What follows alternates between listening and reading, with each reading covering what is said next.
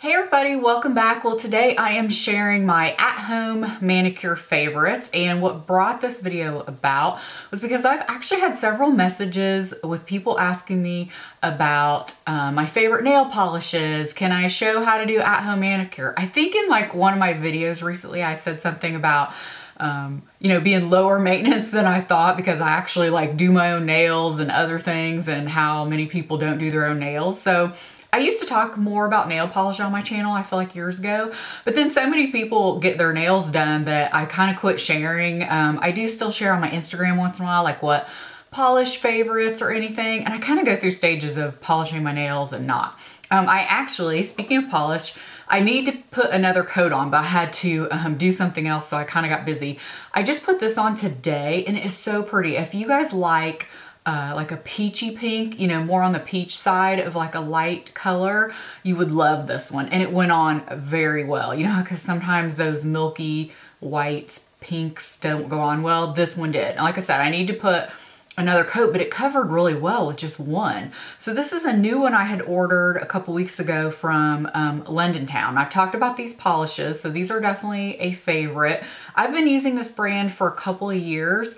They were nice enough to send me some products a couple of years ago. I'd never heard of them. And then they've sent me some things off and on. I've ordered some things. I actually have a coupon code for you guys. I don't get anything from it. They were just kind enough to offer it to you guys. It's 25% off. I'll leave that below.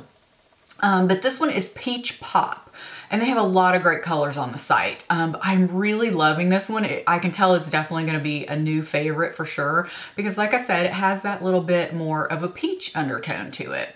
So now that I got that out of the way, basically I'm going to be sharing some favorite polishes, what I do to my nails.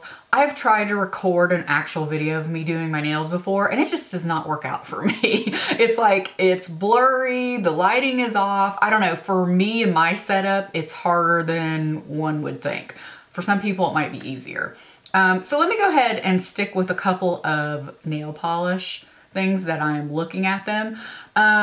Often I know people are wanting to run to the drugstore right now to get something. I used to use a Sally Hansen one years ago, but I found it almost like it was shrinking up, if that makes sense. If you've had that happen, you totally know what I'm talking about, but it was the Insta Dry. She probably makes some other ones that are great to use, but the one in the red bottle I used to swear by and I love. But like right up here at the cuticle, I would notice after, I don't know, a few days, it was literally like it was shrinking off my nail. Like I could see it. It wasn't growing out either. It was, I don't know, it's hard to explain. Like I said, if you had that happen, you know what I'm talking about. So I quit using that, and then for several years I started using the C&D Vinylux top coat. This is amazing. This is probably one of the best top coats I had ever used. It makes your nail polish last long. It's nice and shiny. You can find this at Ulta.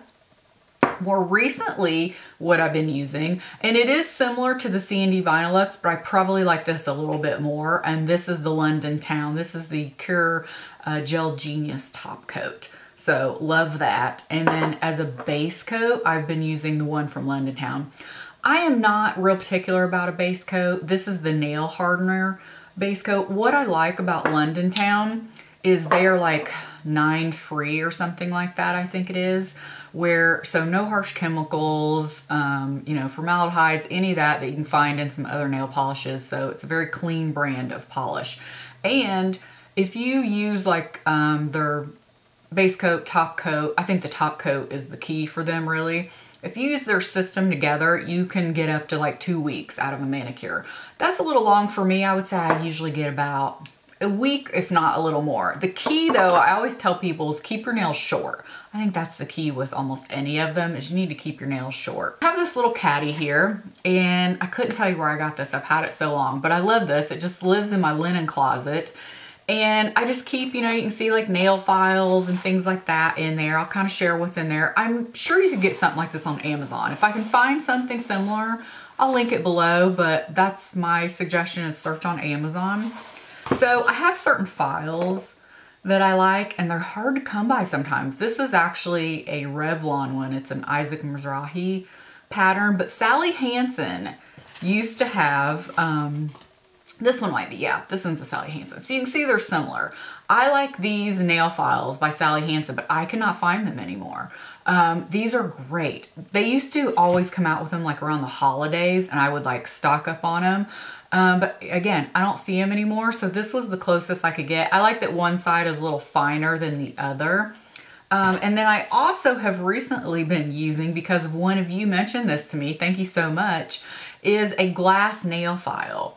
Now, honestly, they've always kind of weirded me out, you know, just that feeling on your nails, and it still does. But I have to say, when you finish with a glass nail file, so say you just want to even shape them with an emery board or a regular nail file, if you will finish them with a glass nail file, I find I get less chipping with that. So if you have a problem with chipping, maybe check out a glass nail file. This one actually was sent to me, I think with Londontown. Yeah, this is Londontown as well. They sent this to me, and I just started using it not too long ago. As far as like what I do for my nails, say, you know, I'm removing the polish and gonna put some new polish on. I like two different nail polish removers. These are both by Q-Tex, and I've used different ones over the years. This is actually the nourishing one, and I like this one a lot. I feel like it works really well and it doesn't dry out my nails too much. But if I have on a dark color, especially on my toes, I will use the nail polish remover pads. And you can even get the store brand in these, and they work really well. But sometimes I'll just pick this one up if they're out of the store brand, which I think was the case with this one. These are great on vacation too. So if you want to travel and you know your manicure isn't going to last as long, like for me, if I know I'm going like on a week-long trip or something, you know, you have to paint your nails a couple days before. Well, I may want to take it off before the end of my trip. I may not repaint them, but I may want to take the nail polish off. I always bring one of these with me, and it's great because they're so convenient, and they are so saturated with remover that I can do like all 10 nails, no problem. But what I love about these is they have like a scratchy surface almost. It doesn't damage your nail, but it really gets the nail polish color off. And that's why I said I like it for dark colors, because you aren't working as hard to get the polish off. So the polish remover pads, no matter the brand, I find are really good. So I take off my nail polish, I file my nails. Of course, you've always heard people say you want to go like one direction. You don't want to be sawing on them like this. So I like mine pretty square, but with slightly rounded corners. So what I do is I will start, and I always do it looking at me like this. I have my hand like this, and I will just keep going one way across my nail. And then when I get to the corners, you know, I kind of do that, and then whichever way, just to round them out. What you have to do, you know, then if you have a lot filed off, you always have to get that underneath, and that's what's good for the lighter side, is to kind of flick up and remove all of that, if that makes sense. Sometimes I cut my nails, sometimes I file them down. My nails grow very quickly, and I don't like a lot of free edge. Like I don't like to feel a lot on my hand or when typing or anything like that. So I just use a regular nail clipper. I like the bigger ones. I mean, this one isn't huge, but I think it came in a 2-pack of like a smaller one in this one. And it's just a straight across edge. I find I like those the best. So a lot of times I'll just clip my nails and then I'll file them just to smooth them. And again, if you want to use this is really good if I clip them and then use the glass nail file. If I happen to have any hang nails, you know, you want a cuticle trimmer.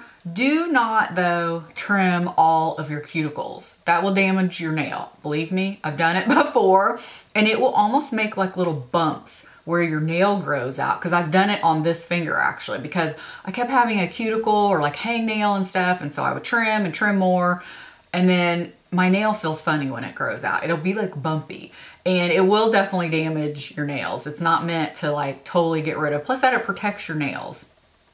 But use this as a cuticle trimmer. Just, you know, if you get little hangnails or something, I always feel like I get them on my thumbs, probably because they get the most dry.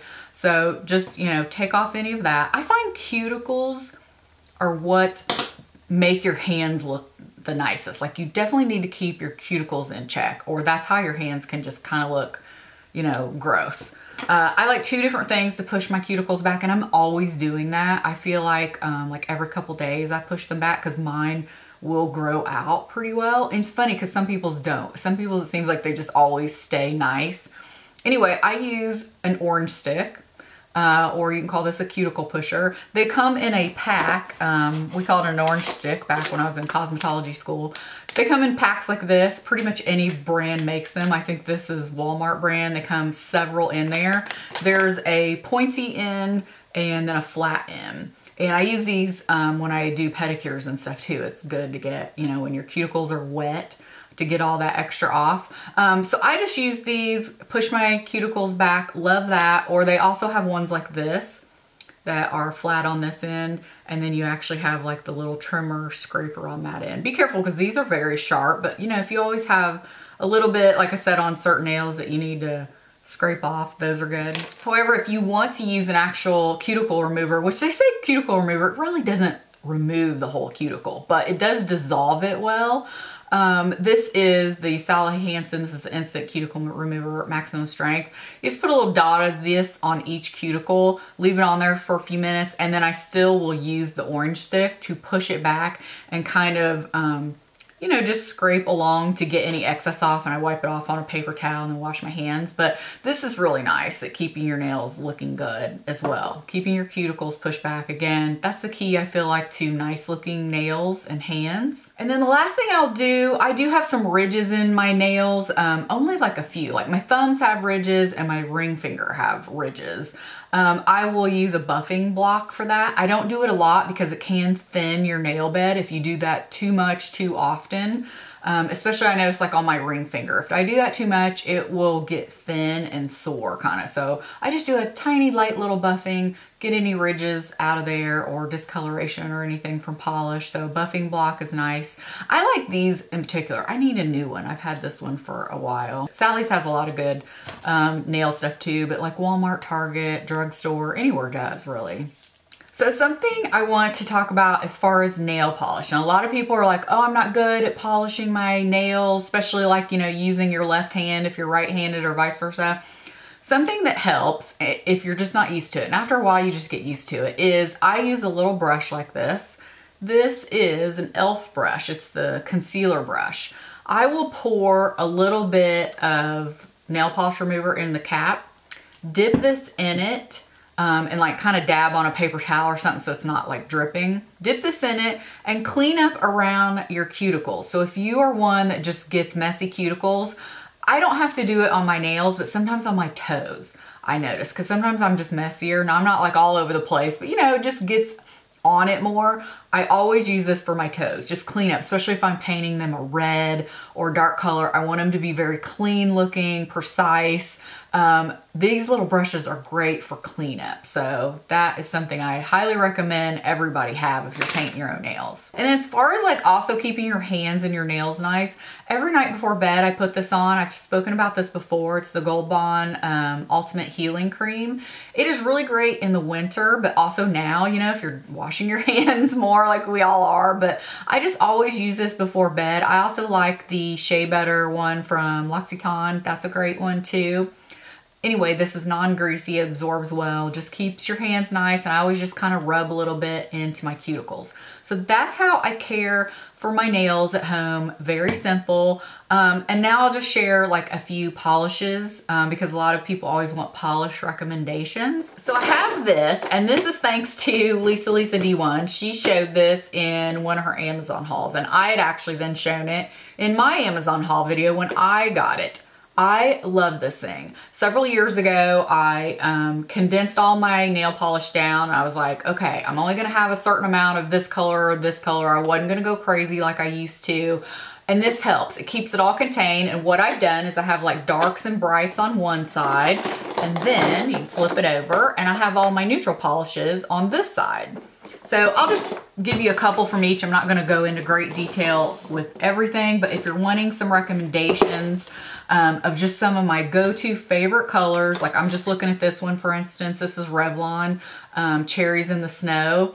This is great. I love that lipstick as well, but this is just a really pretty go-to color.